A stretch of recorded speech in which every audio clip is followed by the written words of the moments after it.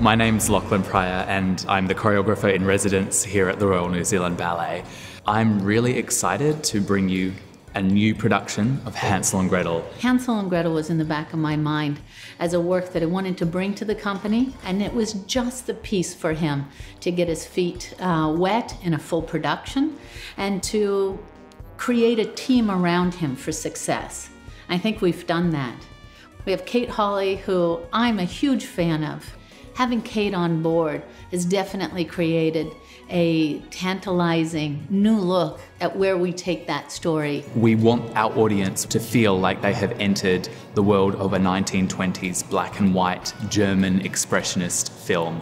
There is so much magic and intrigue in this story, but there's also a twist, a dark element. Of course, Hansel and Gretel is very much about a family who are struggling through poverty. But then when we see our witch, she pervades the stage with colour and bright enticement.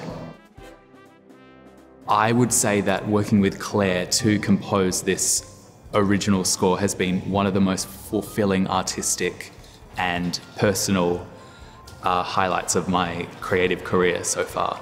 The music and the action that's happening on stage exist in total synchronicity. It's a wonderful work that's being created on the talents of our dancers that will carry the spirit of New Zealand in every aspect of it.